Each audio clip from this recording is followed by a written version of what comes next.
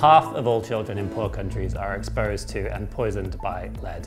This is a hidden epidemic which kills as many people as HIV and malaria. It has huge impact on children's cognitive development and therefore productivity. This all adds up to a huge barrier for global development, including costs for the global economy running into the trillions of dollars. We often think of lead as yesterday's problem, but it still can be found in a wide range of consumer products and industrial uses in poor countries.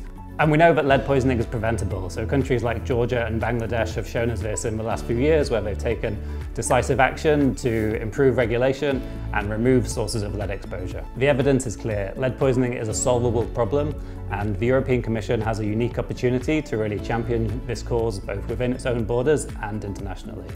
By committing its resources, expertise and political will, the European Union can spearhead a global movement to end global lead poisoning for good. The time for action is now.